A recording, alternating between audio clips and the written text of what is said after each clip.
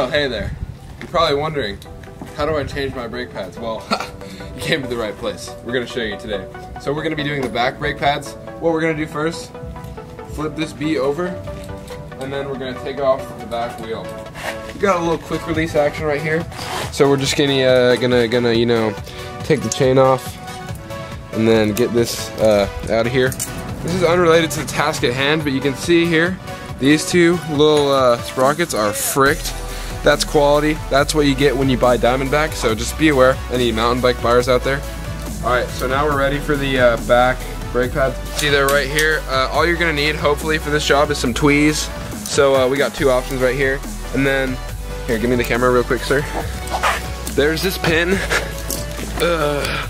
This pin right here that holds in the brake pads. So we're gonna pinch, you can see how it's bent right there. So we're gonna pinch that to where it's straight and then pull it out from that side. And then we'll be good to put the new ones in. Please me. Come on. Oh, you. Oh. There she blows, boys. So now, everything that was in here, which is just like the brake pads and the spring, should easily come out. There's one brake pad. There's the second one. Holy! Okay, you guys see that?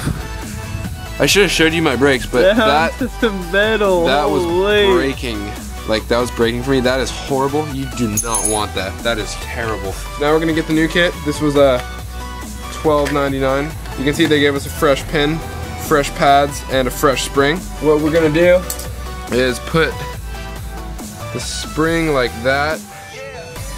It's gonna, basically this spring mechanism is gonna push the brake pads out, so when you're not pulling the brakes in, they aren't braking. So you see that, a little action right there.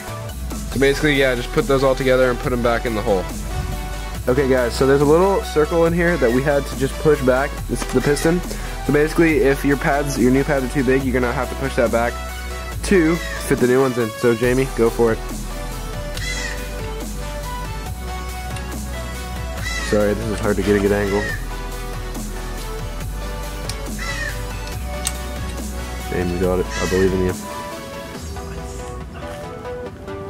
Set. I think we're gonna have to keep pushing there.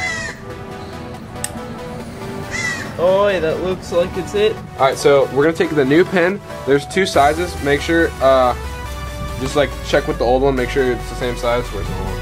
So this is the one that we want to use. They give you two in the kit. And then just slide it through. Make sure it goes through both brake pads and the old, what do you call it, spring. So then basically what we're gonna do is just bend it like the old one was bent, so that it ensures that it will not come out whilst you are riding your bicycle. So that should be good. We might want to do it a little more. Alright, once you've ensured that there's enough space between the pads to fit that big fat disc in between them, you're just going to slide your wheel back on, and